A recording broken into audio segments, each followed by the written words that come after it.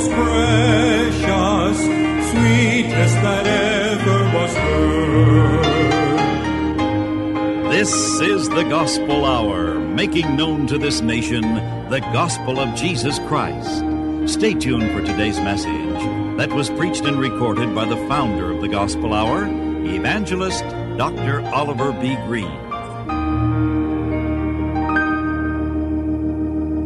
And now, here with our message, Oliver B. Green. Lead us, our Father, as we study today, honor thy precious word, and save some precious soul in Radio Land. We ask it for Jesus' sake, and in his precious name, amen. Yesterday, we read in Acts chapter 12, and I discussed quite a few verses. In fact, I read more scripture yesterday than I've read any one day since we've been in the book of Acts. I read 19 verses, and we discussed these 19 verses.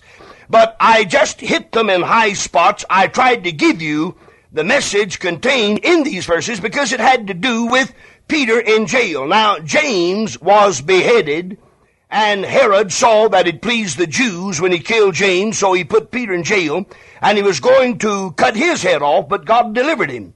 And the reason God delivered him, the church got together and prayed for the deliverance of Peter, and God heard their prayers. Let me read a couple of verses here. In Acts 12 and verse 5, verse 5, yes. Peter therefore was kept in prison, but prayer was made without ceasing of the church unto God for him. Notice that. Prayer was made without ceasing. Now, Paul told the believers in Thessalonica to pray without ceasing. Prayer was made without ceasing for Peter. And God heard their prayers, and God sent an angel, and God released him, and God delivered him to the people he loved and the people who loved him. They needed him, and God delivered him. Now, I tried to emphasize yesterday that I do not understand, I cannot understand, and I dare not try to explain to you why God allowed Herod to cut off the head of James, and God sent an angel to deliver Peter. Now, that's God's business. Listen, don't you ever fret about what God does, because God knows what he's doing. And I said yesterday, God can get more glory out of some people in jail than he can out of jail. God can get more glory out of the death of some people than he can the life of some people. And God can get more glory out of some people being sick than he does out of the same person when they're well. Now, that's God's business. That's none of my business, so I don't worry about it. I don't understand it. I can't explain it, so why should I speculate? Now, in verse 12, this is Acts 12:12, and when he had considered the thing, he came to the house of Mary. Mary, now that is when Peter had thought, he thought he saw a vision. He thought he was in a trance. But when he finally woke up to the fact that he was very much awake and very much alive, and he was free as the air, when he realized that, he went to the house of Mary, the mother of John, whose surname was Mark, John Mark, where many were gathered together praying. There were many people gathered together praying. Now, I'm going to say some things today that won't be appreciated by some, but I can't help it, beloved. God called me to preach, and God called me to preach the Word, and preach the Word I must. Now, we're commanded to pray one for another. And we are commanded to pray for the weak, and we're commanded to pray for those in authority. And we are carefully instructed in the Bible that we have not because we ask not, and we ask and receive not because we ask amiss. And then Jesus assures us that if we are saved, if ye abide in me, and my words abide in you, you shall ask what you will, and shall be done. Now that's John 15:7. That is a definite promise, a clear promise, an understandable promise. Anybody can understand that if they want to. If ye abide in me, that is, you're saved, and my words abide in you, you're consecrated. Then Jesus said, ask what you will, and it shall be done. Now that's clear. All right. Now I say this without hesitation, without reservation, and without apology. Some churches never have a prayer meeting. Why, you say, Brother Green, why, we have prayer meeting every Wednesday night. Most churches have another preaching service. Now, I'm not critical. I'm a preacher. I'm an evangelist. I preach all the time. Beloved, I tell you, for the past 32 years, I've preached and preached and preached and preached, and I'm still preaching. I preach all hours of the day and sometimes until midnight, and I mean it. I'm not against preaching. I'm for preaching. Heaven knows I'm for preaching. But beloved, we cannot get along without prayer. We cannot. We cannot. The reason, I believe there are two reasons that God has honored this independent broadcast. You know, the gospel hour is not sponsored. We have no sponsors. We have no underwriters. I don't waste God's money buying stamps and form letters to be thrown in a wastebasket. I don't do it, God bless you. This is a faith ministry, and all that I say about money, I say it on the radio. I tell you to mail the gift, and I'll send you the books, and that's it. Now, that's right, and that's the truth, and I know that it's hard for some of you people to believe that, but we do keep a very strict record of every gift that comes in. Your name is on a card, and that card is in a file, and your gifts are recorded. Now, that's for the government. That's for the government record, because we are a non-profit Christian corporation. And, of course, when you want to know how much you've given, if you write to us, we can look on your card, and we can tell you exactly how much money you've given to the Gospel Hour. We are a non-profit Christian corporation, and we must keep records. Now, I've said all that to say this. The only reason this Gospel Hour has been on the radio over 27 years. That's right, daily. Over 27 years every day. We're on from coast to coast. We reach every state in the United States. We reach almost all of Canada. We reach Mexico, the islands. The only reason that this program is on the air, and during the past 27 years plus, we've spent millions of dollars for radio time. I'm talking about over the whole period. Millions of dollars for radio time. The only reason in this world that we've been able to do it, number one, I have read the gospel verse after verse. I've always preached on the radio just like I'm preaching now. Verse by verse, book by book, we study the Bible. That's all. We just read verse after verse. We discuss it. Then, that's the first reason God has kept this program on the air. Number two, the second reason that God has kept this program on the air, we have thousands who pray for us every day. Thousands of people write to me and tell me that they pray for the Gospel Hour. One dear lady wrote me, I read the letter just 2 days ago, and this dear lady said, I pray every morning, I pray at lunch, and I pray at bedtime. She said, I pray like Daniel, I pray for you, I pray for the Gospel Hour, because it's my food, it's my meat, it's my spiritual diet every day, and I pray for God. This dear person said, I can't give much, I can't give but my little bit, but I pray for God to lay it on the hearts of others, and that's the reason we're on there. Now, I'm preaching today on prayer. And I said some churches just have another preaching service on Wednesday night. You don't have a prayer meeting. A preaching service is a time when God's man, or the evangelist, the pastor, evangelist, missionary, somebody goes in the pulpit and preaches. Now, a prayer meeting is when you either read or you quote some scripture, let the different people quote prayer promises or verses, and you get down on your knees. I said on your knees. Yes, sir. I can show you 24 scriptures in the Bible where people got on their knees. Paul knelt down. He got down on his knees. Stephen knelt down. He got on his knees. I can give you scripture after scripture after scripture where people got on their knees. I believe in getting on your knees. Now, there are some people who can't get on their knees. They are physically handicapped. They have rheumatism. They have arthritis. They can't kneel. That's all right. That's all right. God will hear you praying, hear your prayer, and you can pray sitting, standing, walking, running, flying, in an automobile, in a submarine. It doesn't make any difference. You can pray, but when it's possible, you should get on your knees. Now, a prayer meeting is when you meet in God's house or in a home. We call cottage prayer meetings. They're not a thing in the world, but cottage preaching services. That's all they are. Cottage preaching services. Then I want to say this is sad but so.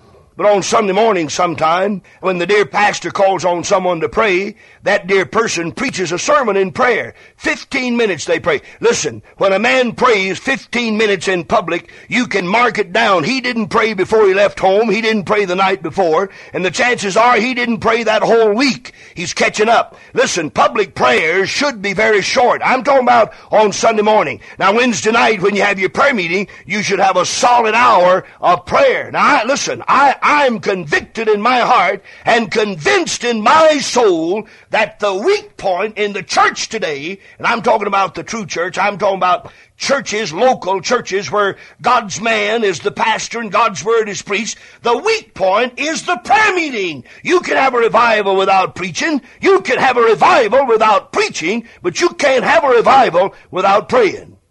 Now, I said some churches never have a prayer meeting, and it's the truth, and you know it's the truth. Now, I want you to look at Acts 13 and verse 3, and listen what we have. As they ministered, this is verse 2, as they ministered to the Lord and fasted, the Holy Ghost said, Separate me, Barnabas and Saul, for the work whereunto I have called them. Now look at verse 3, and we'll be in this chapter now in just a few days. In verse 3, this is Acts 13:3, and when they had fasted, well, brother, my. Now, I'm not critical. I enjoy fellowship. I enjoy picnics. I enjoy going to a nice, clean cafeteria where they don't sell liquor. And I don't believe a church group ought to go anywhere and have a church fellowship supper where they sell liquor. I don't believe God's church. I don't believe a group of men or a Sunday school class should go to a place and have a church fellowship supper where they sell liquor. Now, there are some nice restaurants and cafeterias where you can rent a room or get a room and go with your Sunday school class and have a fellowship supper, and I love that. I believe in it. I believe it's right. I believe it can be a wonderful, wonderful asset to the church. But today, most churches can't have anything unless they serve. Now, in this day, instead of serving, they fasted. They didn't eat. They had a place to fast, and they prayed. Now watch it. So when they had fasted and prayed and laid their hands on them, they sent them away. In other words, when they sent out Paul and Barnabas as home missionaries, they had a fast and a prayer meeting, and they prayed for them and laid their hands on them and asked God to bless them and sent them on their way. Now look at Acts chapter 20. And we find a very interesting verse. It's verse 36 in Acts 20 and verse 36. And when he had thus spoken, he kneeled down and he prayed with them all. And they all wept sore and fell on Paul's neck and kissed him, sorrowing most of all for the words which he spake, that they should see his face no more. And they accompanied him unto the ship. Now, Paul had just warned them about false prophets and false teachers and thieves and wolves in sheep's clothing. And then he kneeled down. He got down on his knees, glory to God. Got down on his knees and he prayed. And they wept and they fell on his neck and they kissed him.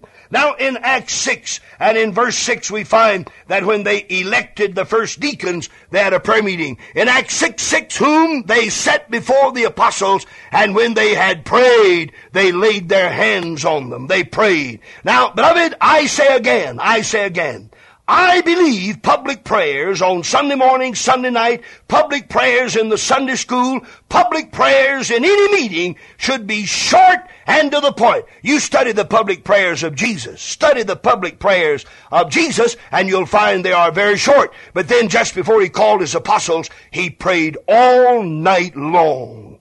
But it's not recorded.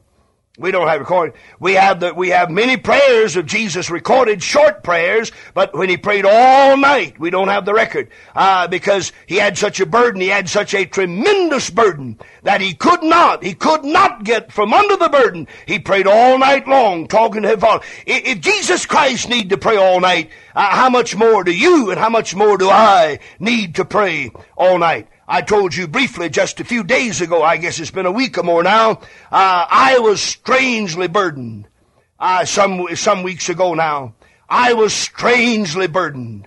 And I prayed nightly. I prayed and I kept on praying. And my wife mentioned asked me why I was praying about this one thing, and I won't miss today. I kept on praying. And then God worked a miracle. I told you about it on the radio the other day. Most of you heard it. Some of you probably didn't. But God worked a miracle in my family. And God gave me such a gigantic, tremendous answer to prayer that it has encouraged me to pray more than I've ever prayed. I say this. I'm 52. I've been preaching 32 years. I've been on the radio over 27 years. Beloved, the older I get. Well, you say, Brother Green, now here's what some of you would think. Brother Green, you've studied the Bible so long and you've prayed so much.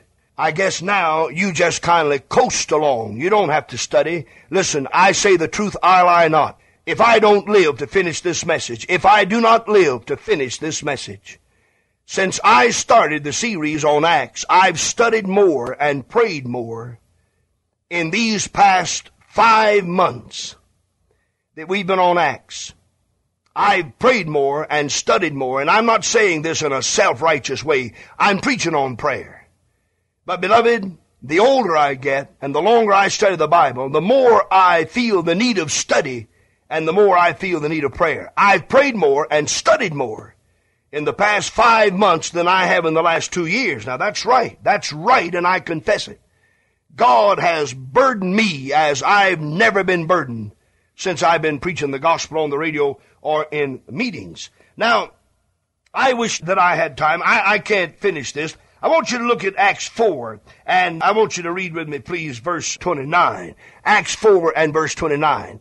And now, Lord, behold their threatenings, and grant unto thy servants that with all boldness they may speak thy word, by stretching forth thy hand to heal, and the signs and wonders may be done by the name of thy holy child Jesus. And when they had prayed, the place was shaken where they were assembled together, and they were all filled with the Holy Ghost. Brother Green, you don't believe in the filling. Yes, I've been filled 100 times over. I never come to the radio. I never go to the pulpit. I never preach a sermon that I don't pray, oh God, fill me afresh. Oh God, fill me with thy Spirit. And they prayed, and the place was filled. And they were filled on the day of Pentecost. The room was filled. But we don't read of that anymore. That's when he came the first time. The room was filled. Here, they prayed, and they were filled. And they spoke the word of God with boldness. Now, a preacher who is a compromiser and a soft-soaper is not a praying preacher. You can mark that down. When a minister stays alone with God in prayer, he don't apologize for preaching this word. He preaches it without fear, without favor, and without apology. I say again, as I bring this message to a close, the number one need in the church of the living God today is prayer. We have more preaching than we've ever had and less praying. We have more evangelism. I mean evangelists preaching on the radio, in churches, in tents, in tabernacles, in city auditoriums, everywhere on the sun. Preaching. But we have more sin, more ungodliness than we've ever had. We need more praying. The number one need in the church today is prayer. Do you have a prayer meeting where you go to church? If you don't, you should.